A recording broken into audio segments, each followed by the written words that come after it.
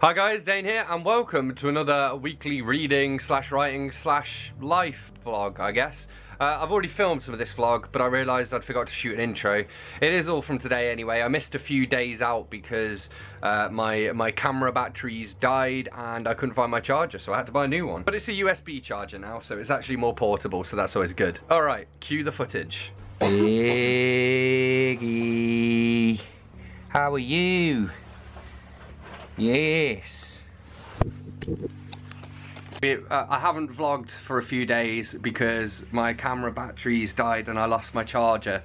But now I have my camera, and so we're gonna head out into the rain because I have to take Bex to the train station. You're showing my bum. No, I wasn't showing your bum, it's on my face. Do you wanna, you can say hello though, hello. Hello. Hi, we're going to the train station. Goodbye. Oh, it's fucking horrible. Hey Biggie. I need to do the washing up. As it's been a few days since I've been able to film, I have a few books that I've read to update you on. I don't think I mentioned this one, so this is Tinder Nightmares, presented by Uninspirational. And basically these are just like awkward messages that have been sent on Tinder. This is from Harrison. Harrison said, "Can I be completely honest with you?" And his Tinder match said, "Sure thing." And he said, "I want to spread I can't believe it's not butter all over your kneecaps and slide you down a bowling lane." So Tinder, dating app, you've probably heard about it. Yeah, and it's just presented sort of like this. So there we go. Have a read of that. I mean, it's kind of uncomfortable to read at times because it's basically just guys being dickheads, but I mean, that's what you get on dating sites, basically. So it kind of reminded me of Bob's and Virgin by Cam C. Wolf, who is here on BookTube as Wolf Shop Publishing. But his were like thirsty Instagram comments, where these are like thirsty Tinder messages. Overall, I mean, I got it from for a pound from a charity shop and it was alright, but I don't know if I'd recommend it other than that. Then I read The Blue Fox by Sjon. So Sjon is an Icelandic author. He actually writes lyrics for Björk. And this, let me read you the blurb actually, because it's probably the best way to do it. The year is 1883. The stark Icelandic winter landscape is the backdrop. We follow the priest, Baldur Skuggason, on his hunt for the enigmatic blue fox. And just as the priest pulls the trigger, we are swept away to the world of the naturalist Friedrich B. Friedrichsen and his charge, Abba, who suffers from Down syndrome. When she was found shackled to the timbers of a ship run aground in 1868, Friedrich had fortuitously come to Abba's rescue. The fates of all of these characters are intrinsically bound and gradually, surprisingly, unravelled in this spellbinding fable that is part mystery, part fairy tale. And this reminded me a little bit of The Alchemist by Paolo Coelho, except I actually enjoyed The Blue Fox and I didn't like The Alchemist. I'm sorry, I know everybody likes The Alchemist. I didn't agree with them, like most of the messages in it, and also it had one of the worst cases of insta-love I've ever seen, but that's by the by. So my bedtime book at the moment is The Last Wish by Andrzej Sapkowski. I can't pronounce names at the moment for the best of times. See, I can't speak. I started reading this and basically I wasn't really enjoying it to begin with, so I switched it out to my bedtime book, and I'm pleased to admit that now I am this far in, I am kind of enjoying it. I don't know, it's still at best is like a 3.5 out of 5 for me though, and I am a little bit disappointed, just because I've heard really good things about this series, and for me it's okay. It's okay fantasy. I think actually the appeal here is that it's translated fantasy, for me at least anyway. Like, I've never played the Witcher game, so I don't have that to base it on, and so perhaps I'd enjoy it more if I had. But really, for me, that's kind of why I wanted to read it, just to read some translated fantasy, and it's alright, you know. I will finish it soon, so I'll have fuller thoughts. I doubt I'll do a review on it though, but yeah. And I'm currently reading The Miniaturist by Burton. I'm about 200 odd pages in, and this is a buddy read with Anthony Andrews. I've just gone into part 3. Yeah, in fact, literally, I'm at the start of part 3. A spoiler alert here, because I'm filming this while Anthony hasn't got to the end of part 1 yet. So basically, this is sort of historical fiction, set in Amsterdam, really beautifully written, and this actually reminds me of another book I didn't like. This reminds me of The Shadow of the Wind, which I'll tell you about the comment I got in a minute. But yeah, So this reminds me of The Shadow of the Wind in that it's really beautifully written, but unlike The Shadow of the Wind, I'm actually like enjoying the story itself, and I'm hooked, and I can't stop reading it really. Whereas Shadow of the Wind was a struggle, but it's got, I think if you liked one, you like the other. It also reminds me of Girl with a Pearl Earring by Tracy Chevalier, possibly just because it's historical fiction. It's really good at setting this sense of place. I mean, I've been to Amsterdam like 4 or 5 times now. It's one of my favourite cities in the world, and it's just great to see all the sort of the Dutch place names, some of the Dutch words, the actual sort of plot of the Miniaturist. Basically, this girl marries into this family, she's got a new husband, and she's got like a miniature doll's house, and this miniaturist starts sending her little pieces. And I'm yet to actually see how this is going to resolve, because this could make or break the book. Basically, she's tracked down the miniaturist to this house, and there was a woman inside, so she's like, the miniaturist is a woman? But the more interesting thing is that this person's like sending her models that she hasn't asked for, hasn't paid for, and they're very specific. Like they're the people inside her house, and like the dog, she got the spot on the dog's body in the right place and stuff, which kind of implies that maybe she's watching the house. Whether that's the case or not, I don't know. At the moment, there's no explanation for it, and so what that explanation is will determine for me whether I enjoy this book, I think. However, alongside that, we have all of the social intrigue of this family that she's married into. So, and at the end of the first bit, this is the bit where something happened, and at this point I was like, wow, okay, I have to finish reading it now. Where basically she goes to track down her husband, and she goes inside, and he's getting a blowjob off a man called Jack Phillips, who, by the way, at the end of the second part, he just got stabbed. Poor Jack. Although apparently we're not supposed to like Jack, because nobody likes Jack, and I'm not sure why. I mean, I get that maybe the person we're kind of seeing the story through her eyes, the main character, she doesn't like him because he was giving her husband a blowjob. But I don't know why all the other characters don't like him. Maybe I missed something. But yeah, because of all this intrigue and stuff, and especially because of the time it was set in, I just find it really interesting to see what's going to happen next and how are they going to react to it. And, you know, will society ever find out? And if so, what will they do? Who knows? So yeah, I'm going to continue reading this, and I'm going to quickly haul a book and then do a little bit of editing, I think. This is very exciting. I can now finally film my wrap-up.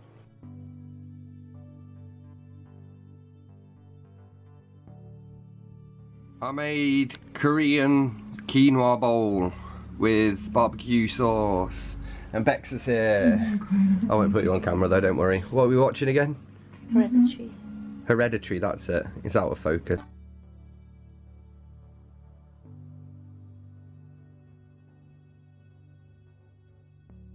Enjoying it under my dressing gown?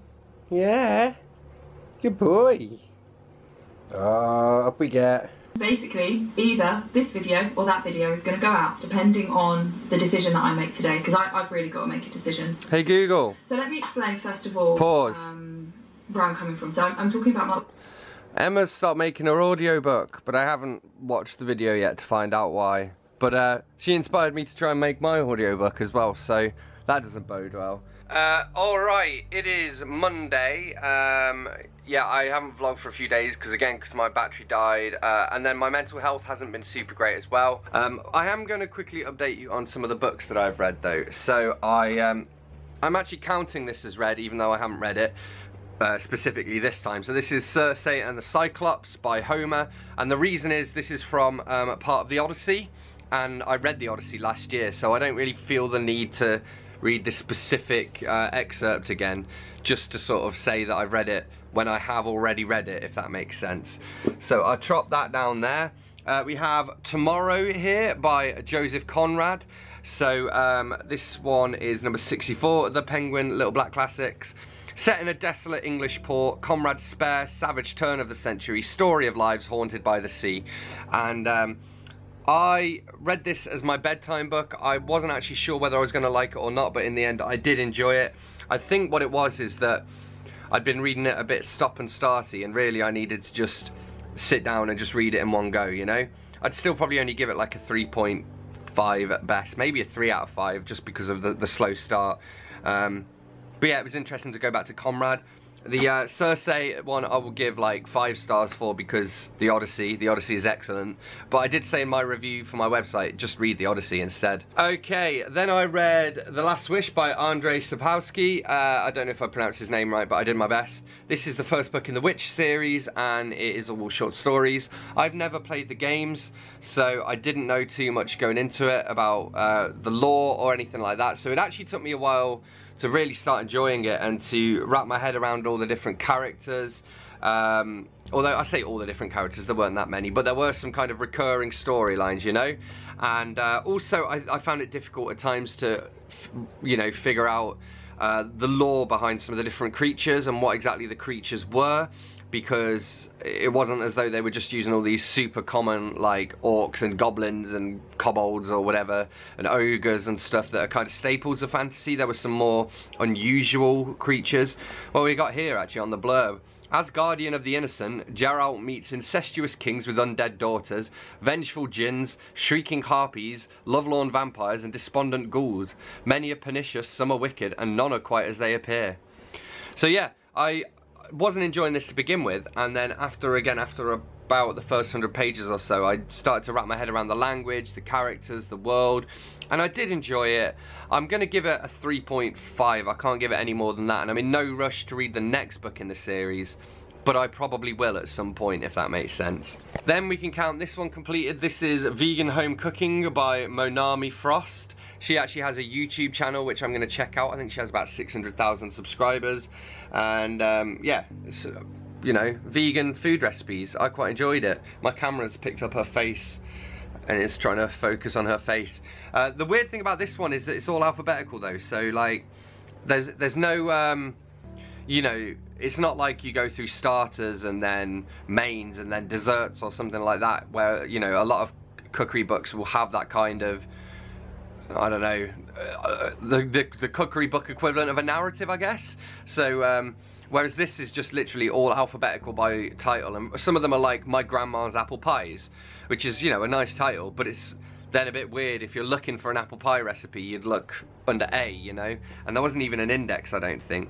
But actually I think this was pretty good. There's some great recipes. There was tofu scramble there, pizza, smoothie bowls, mango salsa, hearty chimichangas, falafel wrap.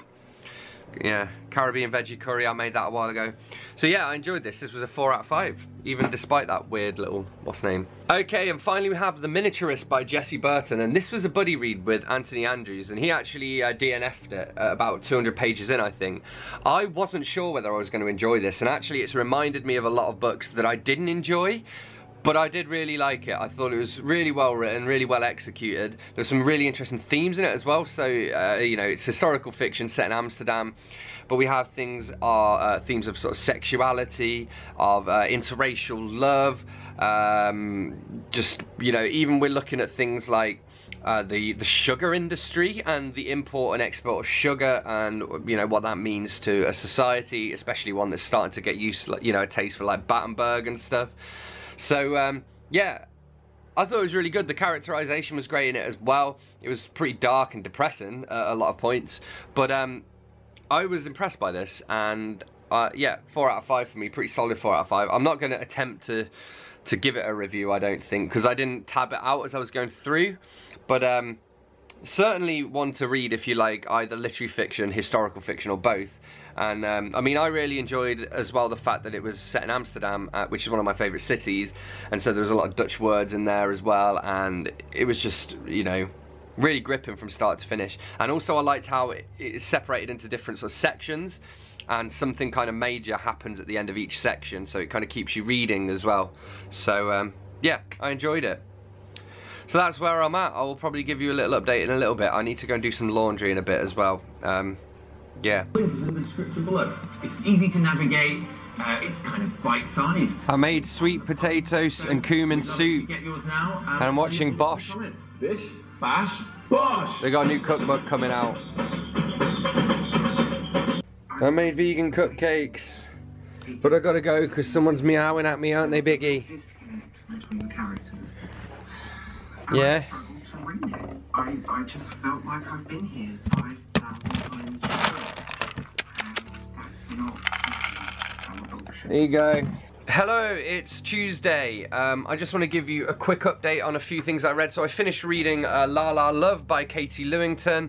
So Katie is an indie poet. I'm going to read you one of her poems. Here we go, we'll do Paperweight. My partner says to me, his hand a paperweight on my knee, "It is amazing what can pass for a poem these days," and slaps down the newspaper he was reading.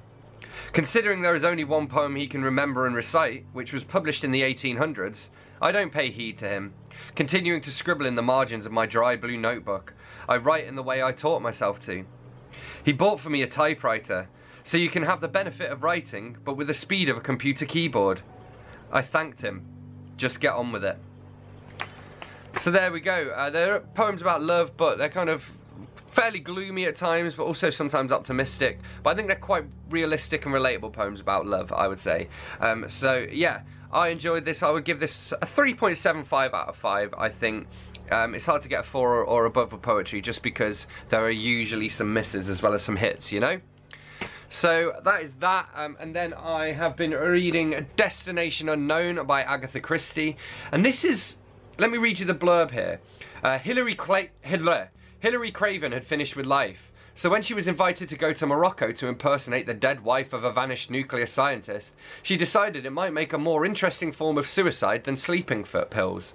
She found herself caught up in a unique organisation which arranged the escape of scientific geniuses to a destination unknown. And it's really quite interesting because it almost reminds me of like Ian Fleming or like one of the James Bond novels or something like that.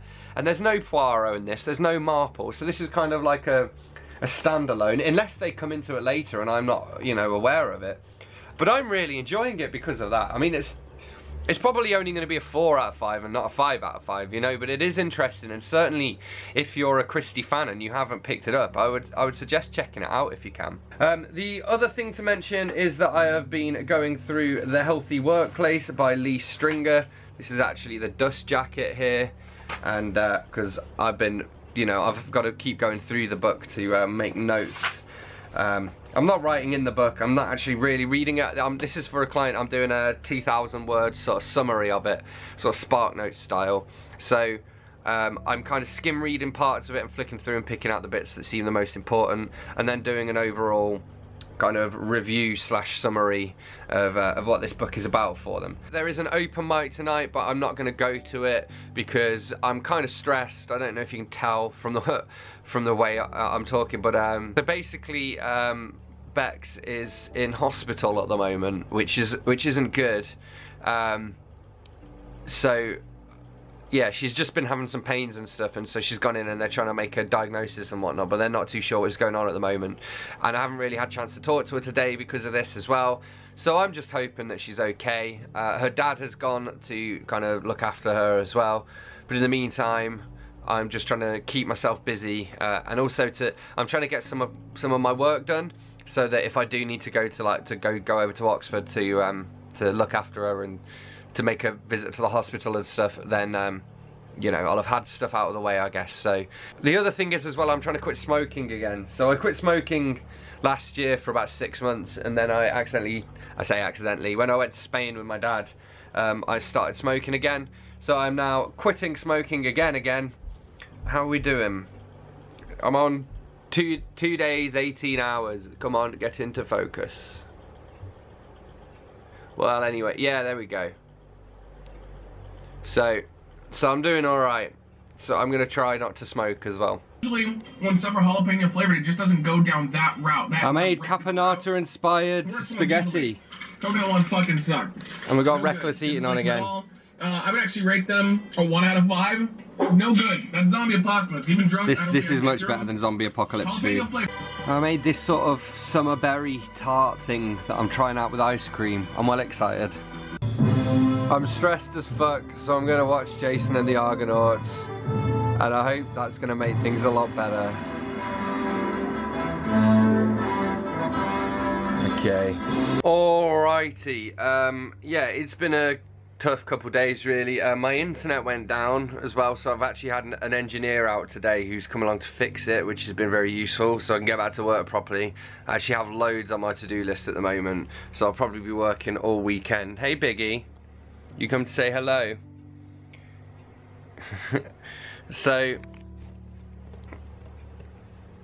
So where are we, little man? We're gonna give the people an update, aren't we? So the internet's sorted, so I'll probably be working over the weekend now.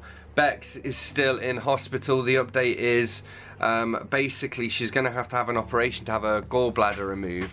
So the question, so the question is whether that happens now or whether it happens within the next couple of months. But either way, it's going to happen, which isn't the best news, but at least we know what the problem is. I have been doing some reading, so I'm going to give you a quick update on some of the books I've read. So I finished reading Destination Unknown by Agatha Christie, which was okay. I kind of mentioned it earlier in the vlog. The interesting thing about it was that it was kind of an action espionage spy novel almost, which is a bit different for her. It started to lose its way a bit towards the end, to be honest. So overall I'm giving it like a 3.75 out of 5, not quite a 4, but certainly worth reading if you're a Christie aficionado. Then I read Julius Caesar and Roman Britain by Eldegard Peach, which is an awesome author name. This is one of the original Ladybird books, and it's literally just non-fiction about the Romans with some really beautiful illustrations throughout it as well. About 50-60 odd pages, so just a short one. But I actually really enjoyed it, and I'm not necessarily collecting these, but I am picking them up as and when I see them in charity shops for reasonable prices, I guess. Then I read How We Weep and Laugh at the... that was a 3.54 out of 5, by the way. Then I read How We Weep and Laugh at the Same Thing by Michel de Montaigne. So this is Penguin Mini Black Classic number 29. Glittering essays by the Renaissance master of the form, exploring contradictions in human thoughts and actions. And I mean, there was a lot of Latin in this, which kind of broke up the flow for me because you had to read the Latin and then read the translation. But it was interesting to see, and to see how like essays have come along, how thinking has come along, and you know, I agreed with him on quite a lot of things as well. So yeah, I mean, it was interesting. It's probably no more interesting than a 3.5 out of 5, to be honest. And I ended up reading it as my bedtime book because it wasn't really interesting enough to keep me going as my main read. And then I picked up, this is Four Tales by Philip Pullman, and this actually starts with The Firework Maker's Daughter, which I've already read. So I moved on to I Was a Rat, or The Scarlet Slippers, which was the second story in this, and it was okay. To be honest, Pullman is one of my favourite authors, but I don't particularly like his sort of explicitly fairy tale kind of writing. I like it when he takes fairy tale influences and turns them into something different, you know. And I guess, to be fair, he does that with all of his fairy tales, but yeah, it was alright, but it wasn't my favourite. I will give that 3.5 out of 5. And up next, I am about to start Clockwork, or All Wound Up, and so hopefully I enjoy that one a little bit more. But I do really enjoy this edition. It's very beautiful, and I think it was £2 from a charity shop, which is a bargain. So yeah, that's where I'm at. Biggie is on the side in the kitchen for some reason. What are you doing up there? What are you doing? Get down. Well, yeah, it is what it is.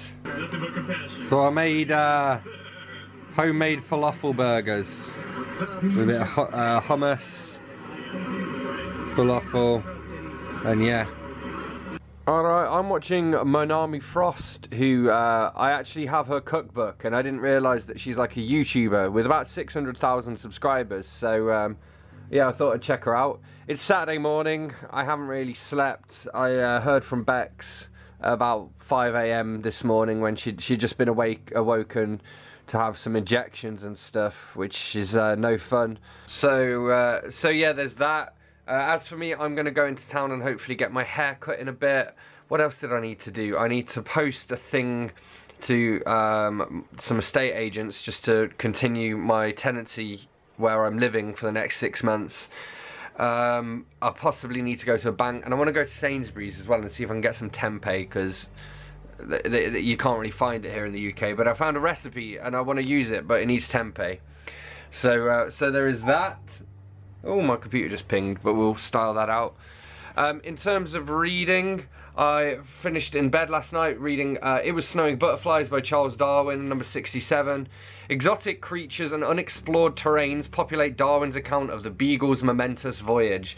So this is interesting because it was literally written, you know, during the voyage that kind of inspired him to later write On the Origin of Species, which I have read, but I hadn't read any of his Stop pinging. But I hadn't read any of his diaries or anything, so it was really cool to read those. Probably a 3.75 out of 5, not quite a 4. Then I finished reading Clockwork, or All Wound Up, from this Four Tales book. It was alright, it was quite short. I think it's actually the shortest one in this collection. And my main issue with it, if you can call it an issue, is that it felt as though the entire story was setting up the punchline at the end of the book. But again, it was only like 80 odd pages or something, so it wasn't too bad. And I've now since moved on to the final one in this collection, which is The Scarecrow and His Servant. I'm not going to lie, I think my favourite of all of these is actually The Firework Maker's Daughter, which is the first one, which is the one I'd already read. So that's kind of a disappointment. But The Scarecrow and His Servant is shaping up to be quite interesting as well. And there's, you know, they're just sort of new takes on the fairy tale genre, I guess, which isn't really my favourite genre. So I think that's why I'm not super enjoying them. But I do want to slowly read everything that Pullman's ever published. So, so yeah. All right. Oh, and in a little bit I'm going to be doing a new tag as well. So I filmed my wrap up and the next thing on my bookshelf tour. I filmed 52 what was it? 52 nifty bookish questions. I've got the booktubers I love tag to edit. And yeah, I'm going to film the AuthorTube and Practice and Theory tag, which Todd the Librarian has tagged me to do. So yeah. Alright, laters. I made Japanese tofu noodles. And I'm watching Monami Frost. She's the one on the left there with all the tattoos. Who is a vegan YouTuber. Spinach and pea soup, everybody. Alright, so I'm sitting here watching PewDiePie play The Last Guardian. Hey Google, pause. And I thought I'd give you some updates. So Bex is still in the hospital, unfortunately. She did have some soup today though, and it was like the first time she's eaten since Tuesday, I think. So that's good news. Might get to go and see her next week, we will see. In the meantime, I've been reading. So I finished reading The Scarecrow and His Servant out of Philip Pullman's Four Tales. That one was a 4 out of 5 for me. Again, throughout all of these, I think I read it at the wrong time because I wasn't really in the mood to read fairy tales. That said, I did enjoy that last one quite a lot, and I think it was because it was one of the longer ones as well, so there was more time for him to sink his teeth into it. Don't mind any background noise, I was just casually slipping it back into the book jacket there. Then I read Johann Wolfgang von Goethe, Sketchy, Doubtful, Incomplete Jottings, number 36 in the Penguin Little Black Classics. It says, the great 19th century German thinker's musings on self-deceit, superstition, art and ambition. This was a 4 out of 5 for me. It's one of those books that makes you think a lot as well. I'm going to read you a few little bits from it. So, the advantages accruing to a young artist in this way are indeed manifold. He learns to think out the best way of fitting together related things, and, when he thus composes intelligently, he will, in the end, assuredly not lack what is termed invention, the capacity to develop a manifold whole out of single units. Let's do another one. There are people who love and seek out those like themselves, and, then again, those who love and pursue their opposites. Let's do one more. People who think deeply and seriously are on bad terms with the public. That sounds a lot like me, I like that. So yeah, I read that, and then I've just picked up what is going to be my Todd and Dane's indie read-along book for the month, which is The Method by Duncan Ralston. We're about this far in so far, and it's about basically a married couple that goes to this like couples retreat for sort of, you know, marriage guidance, counselling, therapy, and not everything is as it seems. So far I'm only about 50 pages in, and they've got there, and for example, they're being filmed, and they didn't realise because they didn't read the small print of the contract. So, and the method refers to the method that is used to sort of save these couples, I guess. So yeah, that is me pretty much up to date. I'm going to love you and leave you now, because I think although this has been a bi-weekly vlog, because my camera wasn't working for a lot of it, I think we have enough now for a full one of these videos. So on that note, as always, thanks a lot for watching. Don't forget to hit that like button if you've enjoyed this video. Hit subscribe for more. Let me know in the comments if you've read any of these books, and I will see you soon for another bookish video. Thanks a lot. Bye-bye. Just before I go, look what I just got in the post. A Good Girl's Guide to Murder by Holly Jackson.